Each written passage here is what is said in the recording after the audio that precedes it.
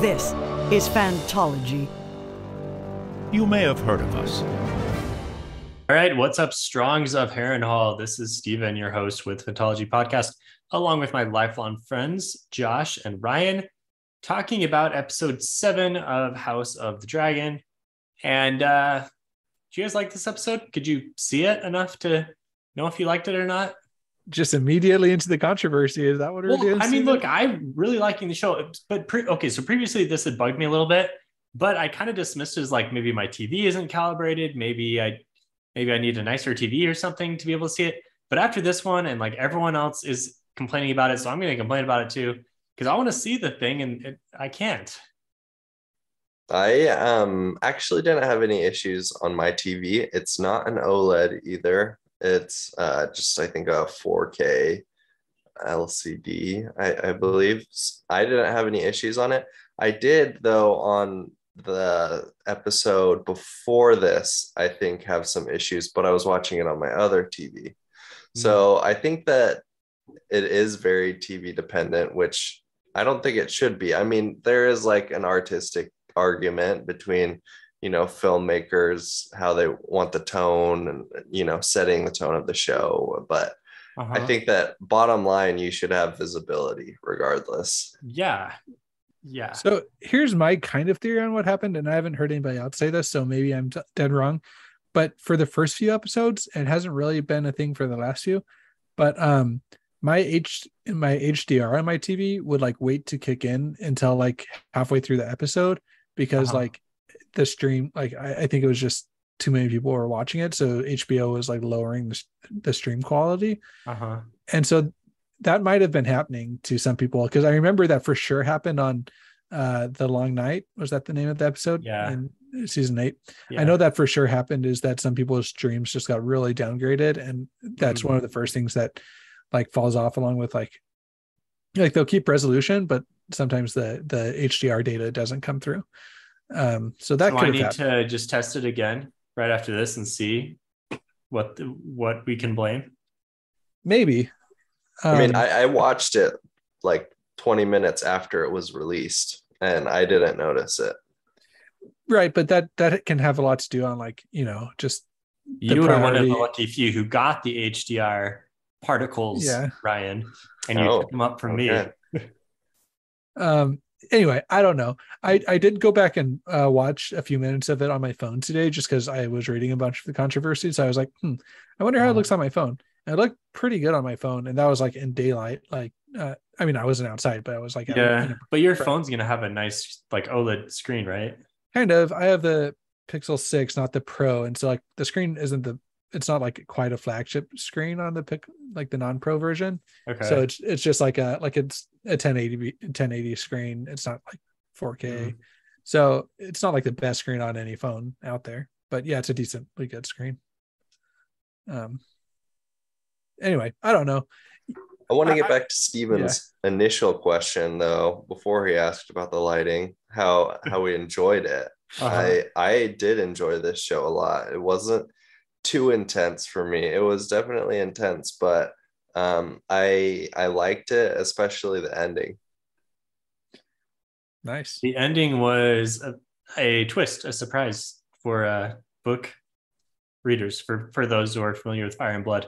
Because correct me if I'm wrong, Ryan, because I think you read Fire and Blood most recently, but Laenor just kind of dies in Fire and Blood and it doesn't really give any details, right? So I actually looked this up again just before, because I wanted to remember, even though I did, you're correct, I did just read the book. And in the book, he is killed by his former lover, Sir Coral. Oh, really? And yeah, and in the book, there's 2 accounts, one by the Septon or Master, I forget whether he's a Septon or a Maester.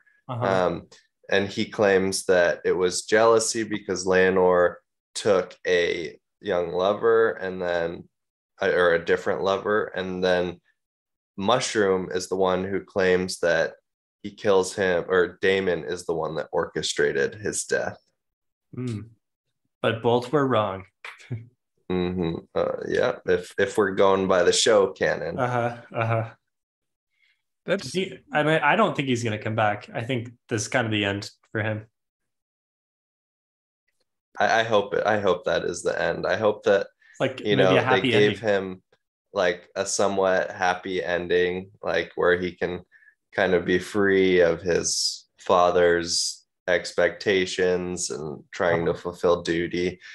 So far, I would choose his ending over any like the fates of the other characters who are just, I mean, not related to what happens in the book, but just like how they're all stuck in this perpetual battle between sides of the family, and Uh-huh. it doesn't seem like the place to be right now. Yeah, I Yeah. would take his ending over like any Game of Thrones character ending ever. literally sailing off into happiness with his lover. Like, it's a pretty Mhm. good ending for anyone. Feel bad for his parents though. Like his parents now think that they're childless. Yeah, Although, yeah, yeah, although they do have two sets of grandkids that are. Or, yeah. wait, It's yeah, especially for his mom, because his mom was kind of like, I've given up on the throne, like I've moved past it, and she just really wanted what's best for the kids, but her husband really wanted, you know, he was the one who kept clinging to the Uh-huh. fact that she should have been queen, and their children will be like sit the Iron Throne. And so it kind of makes me wonder. I mean, so far Corliss has seemed like a good guy and everything, but like, do you think like is there any indication that he just married? Is it Rhaenyra? Rhaenys. Rhaena, Right, Rhaena. oh, Rhaenys. Right. Yeah, Okay. Is it get ever this straight. is it ever considered that he did just marry her, hoping that she would like somehow inherit the throne, or no? Don't And remember. not in the books. But the Great Council happened like when they were children, Yeah, but right? still, like it seems like he's always considered that she like should have another like shot at taking it. Even though Viserys got the throne. I think the Great Council takes place after she was already married. Did it? It was whenever Yeah. Jaehaerys was like old, about to die. So possibly. Yeah, we probably shouldn't try to get into It's details really that not we're that not going to okay. understand. It's really not that important. Just he Yeah. does seem a little bit power hungry. In general, honestly, I haven't really liked the take that they've put on Corliss, because I thought he was really cool from the Westeros history in George R. R. Martin's written out Fire and Blood. But in the show, yeah, he's like not as cool. He kind of comes across as power hungry and not super Well, supportive and like the not super book, smart or savvy, or in general, like all the reasons why I liked him in Fire and Blood are not really apparent in the show.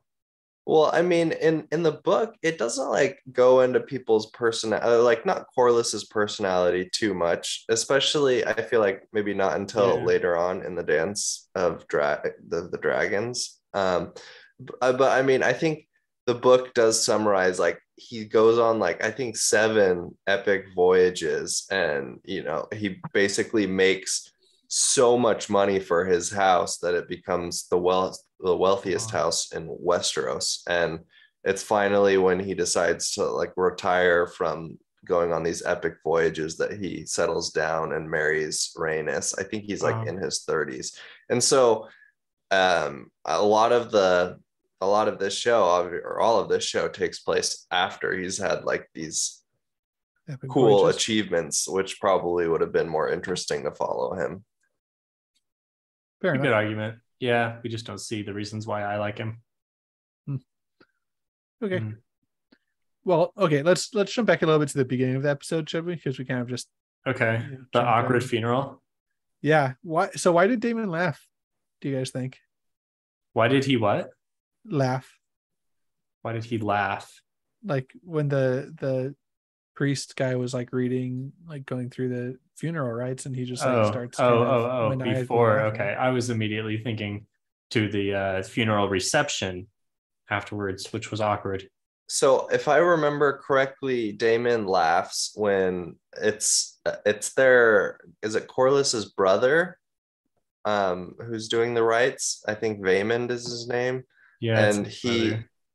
I think he says something about blood being thick and tying it together. And maybe Damon laughs because of the fact that they're all there tied together by blood, but there's a huge rift between some of them. Gotcha. I don't know.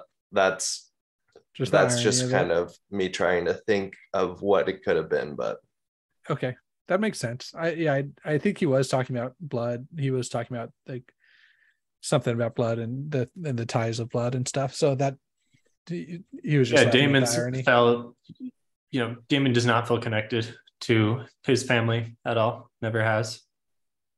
Okay, makes sense. Yeah, most of Damon's actions are really kind of up for interpretation. You have to kind of read into it because he's not one that really offered too many explanations for what he's doing and why. I definitely get this feeling like sometimes Damon seems like kind of reasonable because he's talking like I think mostly when he's hanging out with Rhaenyra, he seems kind of reasonable. But then when he's like interacting with people outside of the Targaryen families, he seems like just unstable and weird. And he does things like laughs in the middle of a funeral and or causes his wife to die.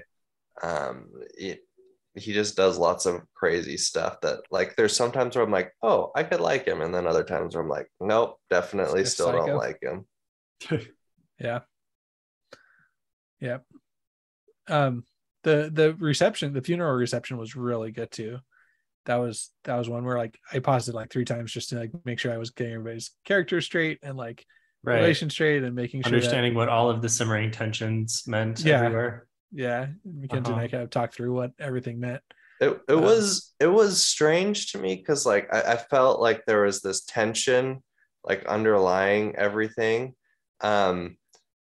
But I didn't understand why they were like rushing the kids off to bed. They're like, go to sleep. Like I thought something was gonna go down. Because didn't you see how dark it was? It was nighttime, past their bedtime.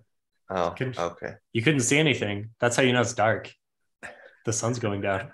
I think in a serious answer to that question, I think that they were starting like Aegon was starting to get really drunk, and then like that's his name, right? Aegon. Aegon is basically Joffrey. Yeah. I mean, not exactly, but he doesn't seem nearly as crazy as Joffrey so far, at least.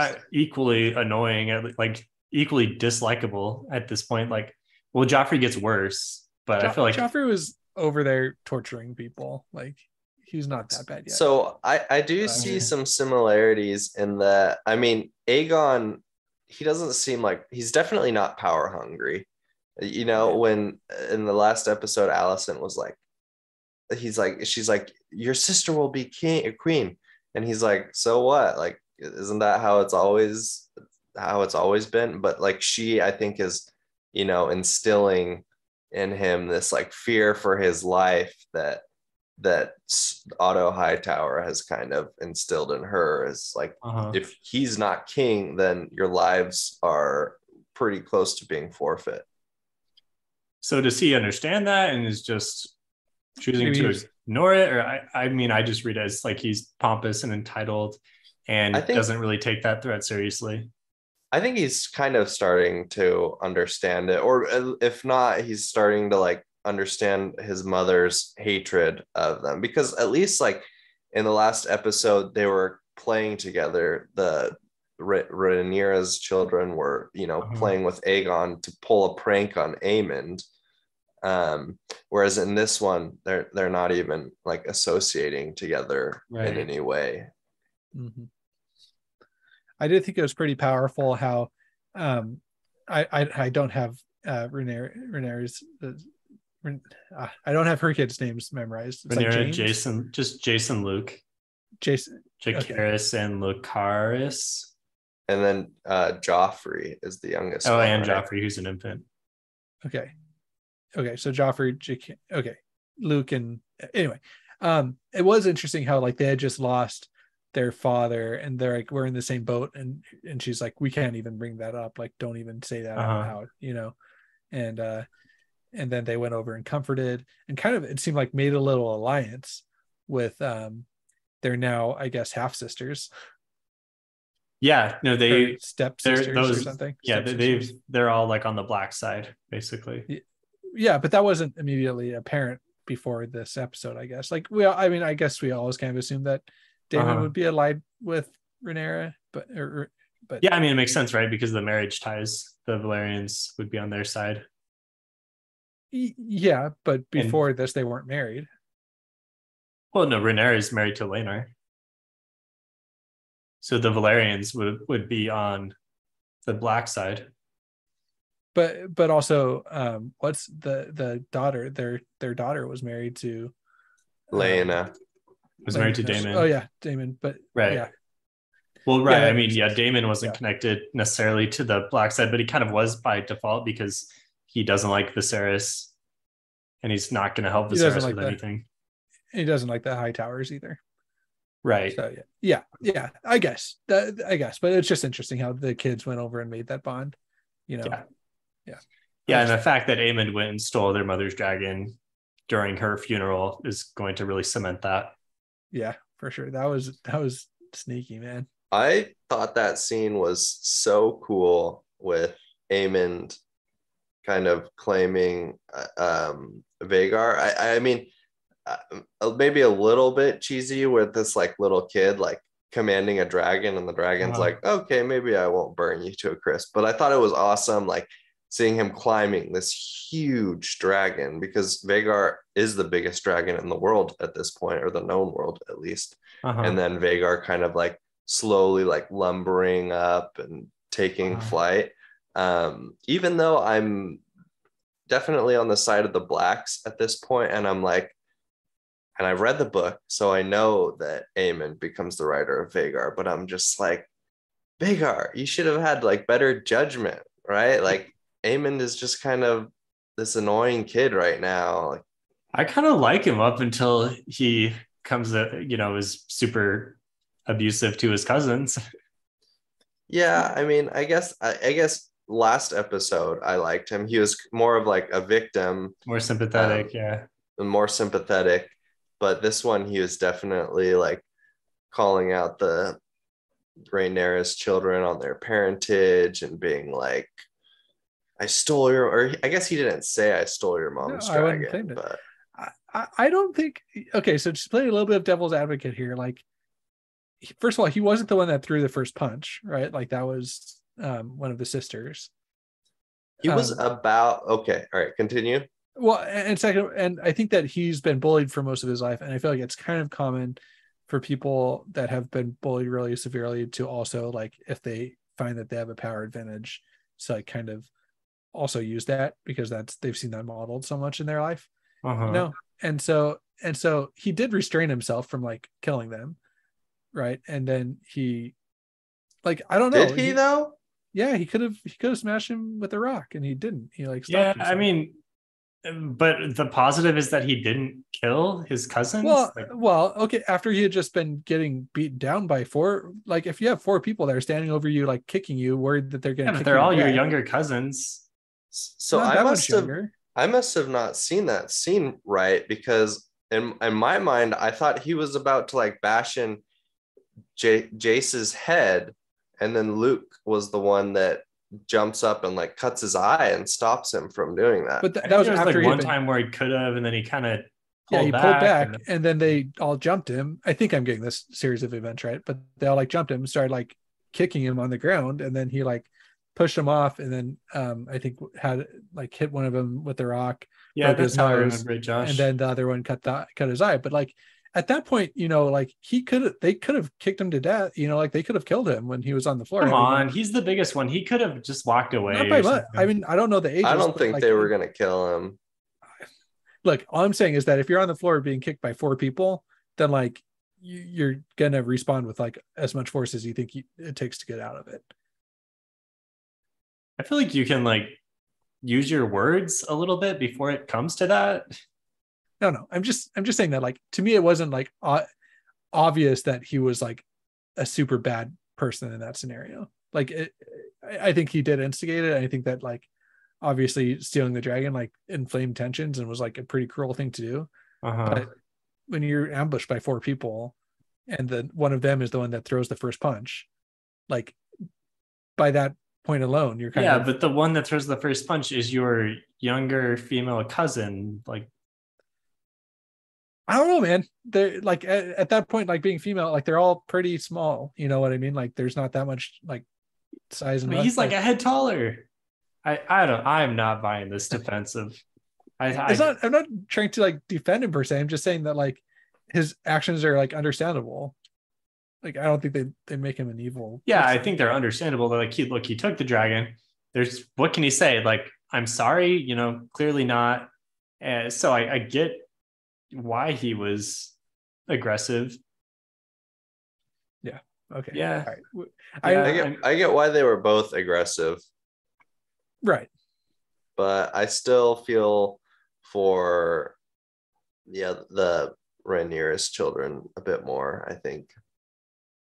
It's just so interesting because this is exactly leading in, like it's so well mirroring the conflict amongst the adults too, right? Like how like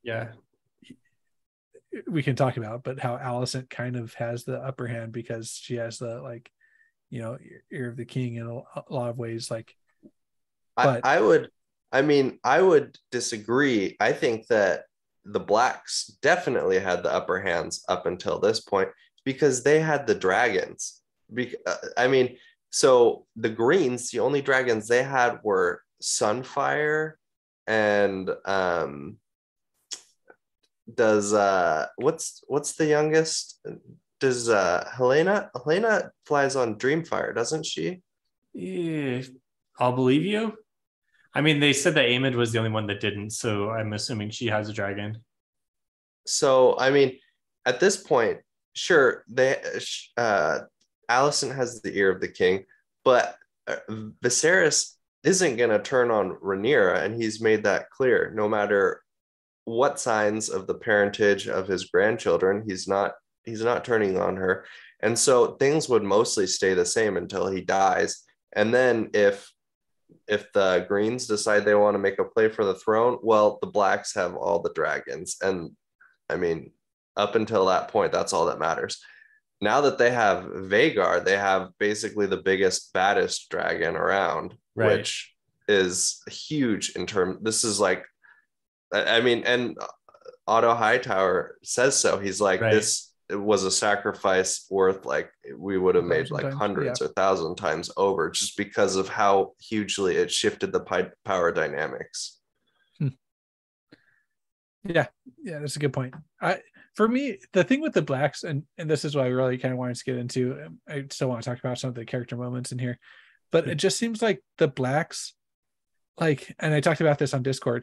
It seems like if like their claims to the throne is so screwed up because of these like bastard children, and the fact that like if she, okay, here's my like worst case scenario if the Blacks take over in my mind, like her and Daemon have a kid, that kid like either the whole kingdom is like, oh, that's obvious, like the other two kids are obviously bastards, he should rule, or he's a Targaryen, so there's like a pretty likely chance that he's like super ambitious and power hungry and like maybe a little bit insane, and he's like, oh, my brother, my half brother that's sitting on the throne like is not legitimate, I'm going to make a play for the throne. And then like he would probably be supported by most people because he's like obviously the only like legitimate heir. So like if her and Daemon have a kid, then just by that kid's existence, it's gonna like screw up like any other claims. That's still a step away, right? Because Rhaenyra would be the queen and would rule for a while. Maybe, who knows? Yeah, but we're talking a lot about like legitimate, like solidifying your claim to the throne, and a lot of that has to do with your heirs. Well, I think that's what the show is really showing us. If Rhaenyra became queen, and then it would follow that, well, the king decided who would follow after. So Rhaenyra would then decide who would follow after. And I mean, that's why there's so much conflict, is because it's not, Jaehaerys literally made it seem so that like he selected the next male in line for the throne over Rhaenys. Sorry, what's her name? Rhaenys, yeah. Rhaenys. And so now everybody's like, oh, this issue's been settled. It goes to the next male. And then suddenly Viserys is like, wait, hold on. No, it's going to go back to who I say it is, who I want to be the heir. And so I don't know. I guess I think that if Rhaenyra became queen and solidified her power, then I mean, it is an issue for another day. And certainly it happens with like the Blackfire rebellions later on in the Targaryen history that issues come up with legitimizing bastards. So I'm not saying it wouldn't happen, but maybe it would, maybe it Yeah, would. it's a good point though, Josh. I mean, that hypothetical could Like, definitely happen. Yeah, that's kind of how I see, like, I don't see around that any way around that happening, kind of, if Rhaenyra versus like with you know, if Viserys just changed his mind, then like the succession is pretty clear on like the High Castle side of things, you know. Well, she could just, she becomes queen. She could just complain about the issue to Larys Strong, and he would just kill them. Her kids, or yeah, he would just take care of it. Yeah, you got to be careful what you say around that guy. Yeah, you do. Careful what you wish for, man. So is just going back to that, I'm not sure. They don't really talk about in the books where Larys's loyalties lie. And I mean, in this, it definitely seems like, or at least he's alluding to his loyalties lie to Alicent. And maybe that's because he sees that he can, gain the most by supporting her over Rhaenyra. Is there any like subtle, like he's romantically interested in Alicent? I'm not sure if seems like it may be kind of hinting at that in the show. Okay. That's what Hayden thought in our last review. He brought up the fact that he was already like sitting at the table eating. Like he felt like just things like the small things made him seem like he was really comfortable around her and was maybe trying to establish that connection. He was staring at her the whole time. I mean, the relationship is definitely not proper between the Lord of Harrenhal and the Queen. Lots of improper relationships going on. Yeah, lots of them. Yeah. Okay, so Ryan, you said you were on the black side. Josh, do you have an official side that you're taking? I think I'm saying greens. You're back to the greens. Back to the greens.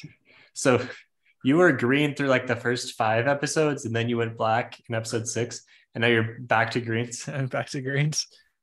I agree that adult Alicent, I feel like became a lot darker. Younger, youthful Alicent, I liked her a lot more than Rhaenyra. Right. Especially because Rhaenyra swears on her mother's grave. She just lies flat out to Alicent. And, Alicent is like, wants to do her best to amend things between them. But I think that's kind of like the last flaw, or the last straw, is when she realizes that Rhaenyra lied, and that lie got her dad kicked out and sent back to I forget where the High Towers are from. Old Town. Yeah, that's pretty brutal. Yeah. I'm on the green side too, with the caveat of I like the black children better. So if I could take Alicent over Rhaenyra, but with Rhaenyra's children, because Alicent's children they suck. They do the worst.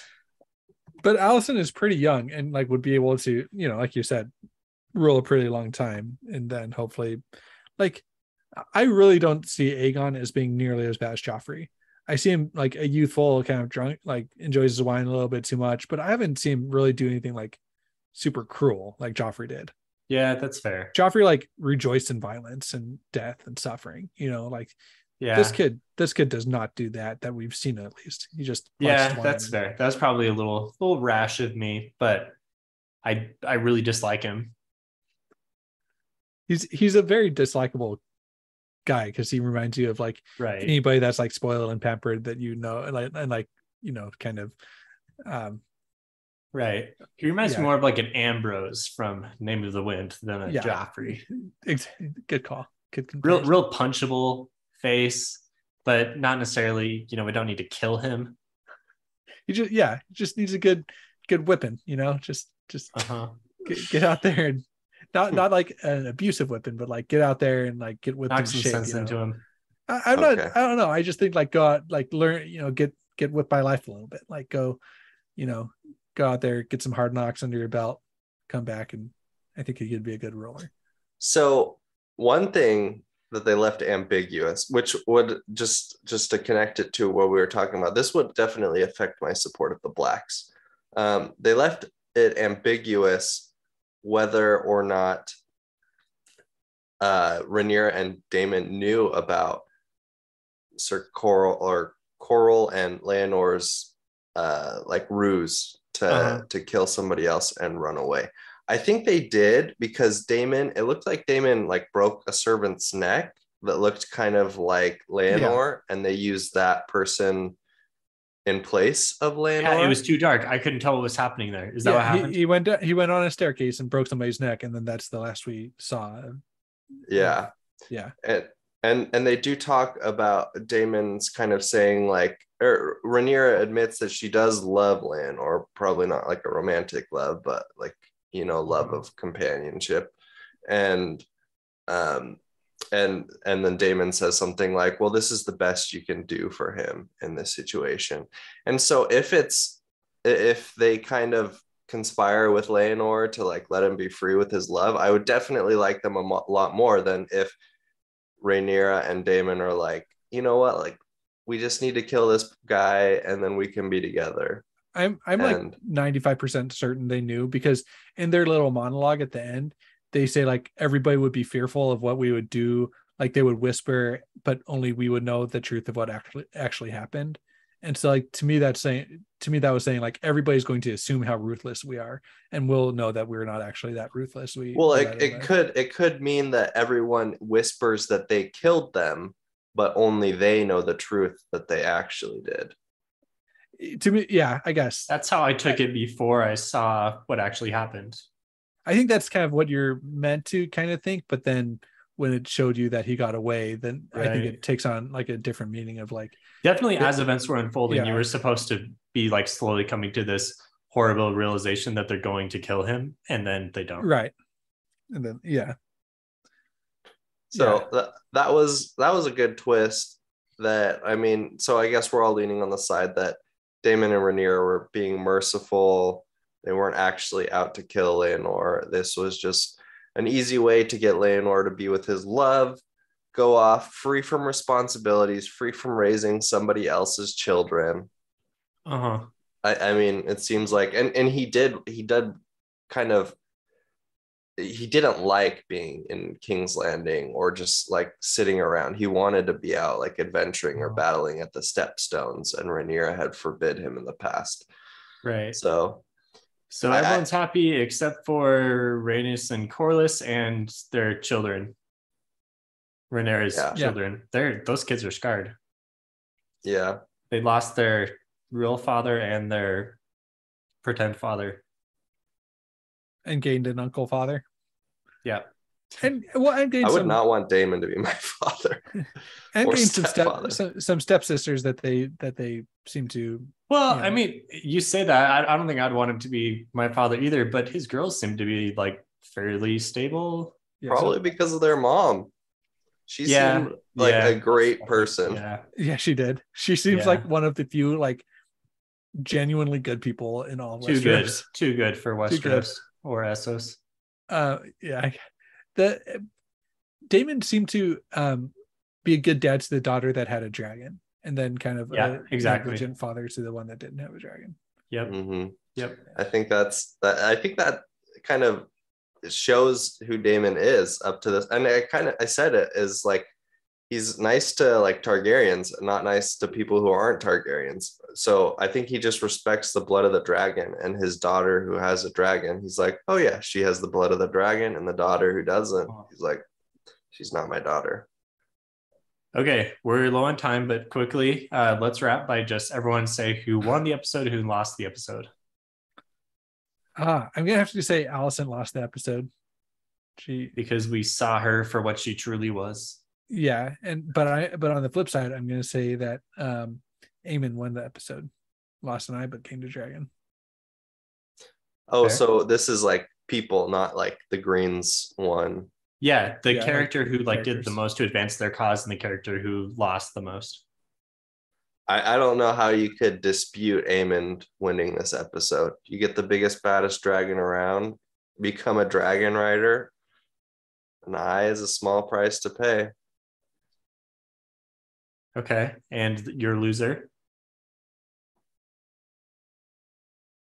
Probably the green children, or the black children, because they lost their mom, their dad, Well, no, they've still got their mom. Yeah. Oh, well. Sorry. I guess Bela and Damon's children lost their. their mom. Rhaenyra's children lost their dad.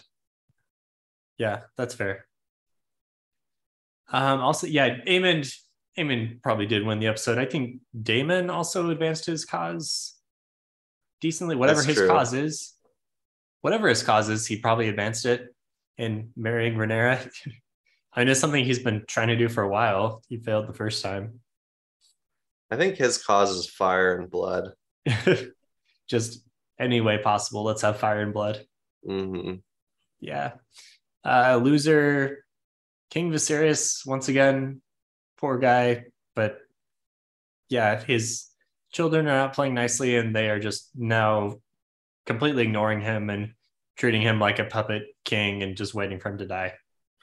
I don't understand how Viserys allows Otto Hightower to come back after he dismissed him for not doing what was in his best interest. I think it's meant to show that he does not have control on what's happening, really. Yeah, Like Alicent was like, Alicent. Bring him back, and he's back. Like Alicent like tried defying like a direct order of the king, like in front of the whole court. Maybe not the whole court, but like a substantial amount. Yeah, if I was Viserys, I'd be like, "You're queen, so I can't execute you, but you're going in the black cells." Wow! don't let Sydney hear that. Sydney's like, Sydney wouldn't do that to me. But if she does, best watch out. Yeah. All right, guys, that's a wrap for episode 7. 3 more episodes. In the next episode, we're getting another time jump. So the kids are once again getting older. Oh, yeah, that's right. Eye patch Aemond coming in. Yeah, the eye patch. Older Aemond is here. I'd assume all the kids are getting older.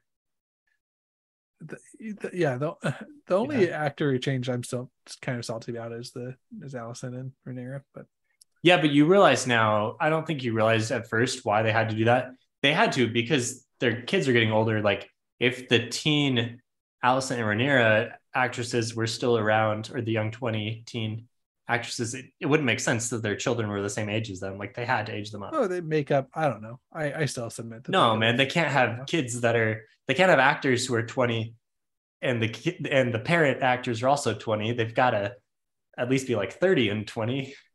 Okay, fair enough. I mean, I'm with you. They were great. And yeah. It is unfortunate, but the show is such that they're really going through the years. They are. Yeah. Everything else has been done really well. And that was done well enough that I'm not really salty over it. But are they just doing 2 actors or actresses to portray them, or is there going to be a third one? I don't think they're doing, I mean, they may jump around a little bit, but I think after this time jump in the next episode, I think that's pretty much we're gonna ride out the rest of them. Because at that point, like everything's been set, and I think they're just kind of ready to go with the rest of the events. Because I think the actual like events of Dance with Dragons take place over the course of 2 years total. Well, it depends. There's more that like kind of continues on afterwards, so who knows how long the show goes for.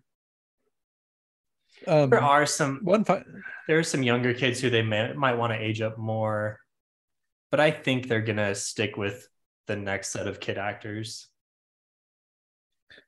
One quick question, and I know we're on time. Do we know about how many seasons this is going to run for? I've been asked that a few times, and I really don't know. I mean, they renewed it right away after the first episode. They renewed for season 2. I don't know how I many would seasons. say 4. I think like 3 or 4 seasons would be really I good think for the so. show. I Well, kind of like hope Rings it's of not. Power, I think they've said 5 seasons, 4 seasons. They've like announced that they're doing that.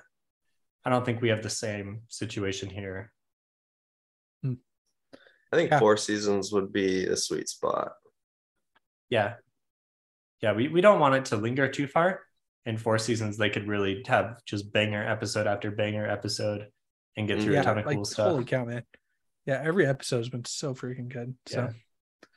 Nice. All right, guys. See you later. see you guys. Bye. Bye.